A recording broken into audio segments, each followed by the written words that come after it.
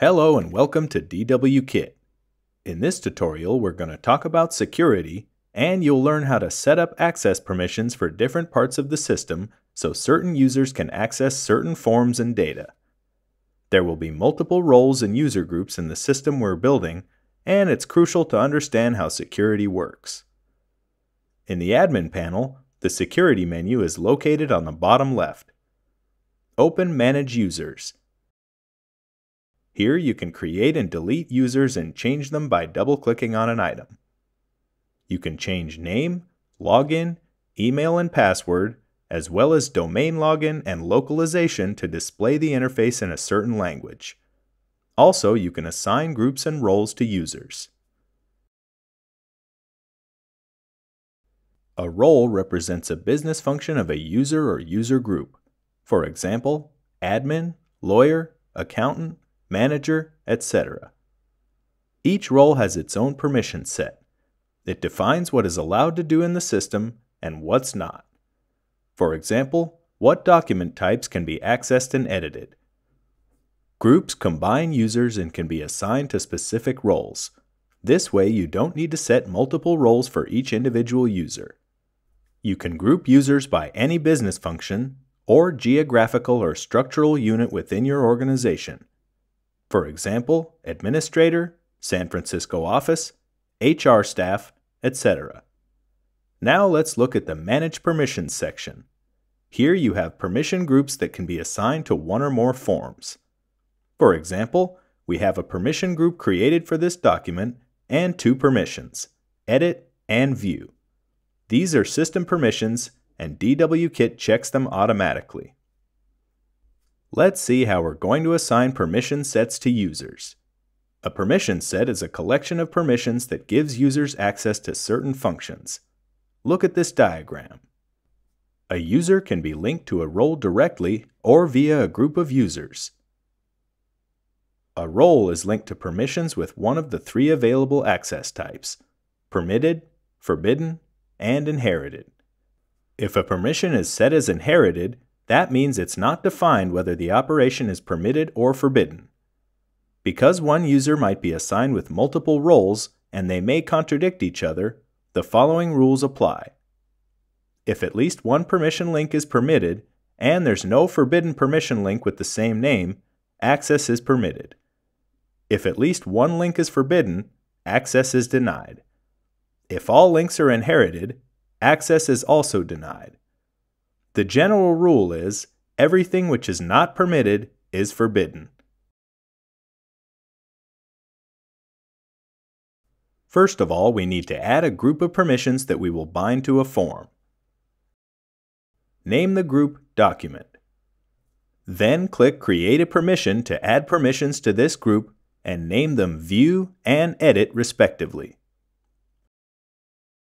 We suggest that you create at least these two permissions for each form. Other permissions are custom and depend on your business system structure. Now let's add a custom permission to our group and save it. Move on to the Manage Roles interface. Open any role for editing. For example, this one. We can see that the permissions group and all the permissions assigned to it have appeared in the permissions list. All such permissions are set as inherited by default. Now you can set the access type for each permission in this group individually. Save the role when you're done. Now let's see how to bind a form to the permissions we've just created. Go to Manage Forms, select the document form we've just been working on, and click Security at the top. In the dialog window, type in the name of the permission group you want to assign to this form. For example, Document. To simplify the process, give permission groups and document types the same name.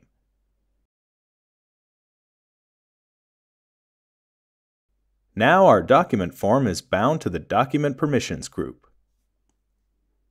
If a group of permissions is bound to a form, we will be able to check permissions from this group in the client without stating the form name. For example, you can check permissions for each form field using the properties Visible Condition and read-only condition. To do that, open the Form's field settings, go to the Other tab, and write this code in the appropriate box. Note that the permission name goes inside quotes and parentheses. Here, custom permission is a permission name from the permission group that we bound to that form. It'll send a request to the server that'll check if a certain user has a certain permission to work with a certain document. If not, this field won't be displayed. It's a useful feature when you want to keep sensitive data private but don't want to remove access to the entire form. You can also check the current user's permissions and roles at any moment and from any part of the client-side code using Global Client API. This is what the code looks like. To learn more about Global Client API, click the link in the description of this video. Now moving on to the server side. All objects of the security system that you access in the admin panel are stored in the database. Table names begin with DW Security. Programmatic access to the security system on the server side is performed via Security Provider. If necessary, you can integrate DWKit with an existing security system. To do this, create a class implementing the iSecurity Provider interface and specify the instance of your class upon configuration of the DWKit runtime. This code connects the security provider to the DWKit system. After that, you'll be able to get access to the profiles of authorized users and check permissions from any of your security systems. Let's look at the iSecurity Provider interface. Here you can see methods that let you check permissions for the current user or any other user. To find a permission, specify the name of the permissions group or the form name and the permission name. These methods return true or false. Also, you can sign users in or out. You can create your own custom security provider and connect it to DWKit using this code. Also, you can check permissions programmatically using the check form permission method where parameters contain form and permission names.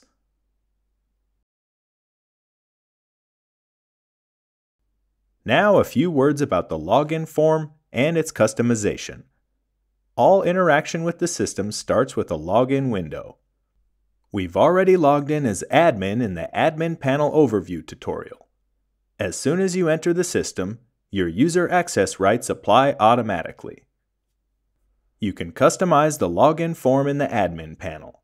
Find it in the Manage Forms section and change it as you would any other form. More complex customization is also possible. You can change the part of the app which is responsible for displaying the login form. The path to the code is as follows: www.root/js/app/login.jsx.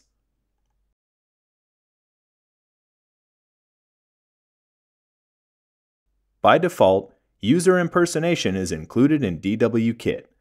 That means that a logged-in user can perform actions as another user. See how this feature works in the vacation request sample. Pay attention to the current employee drop-down list on the right. An admin can choose any user from this list to perform actions on his or her behalf. It can be used in cases when the employee is on vacation or on sick leave and cannot access the system.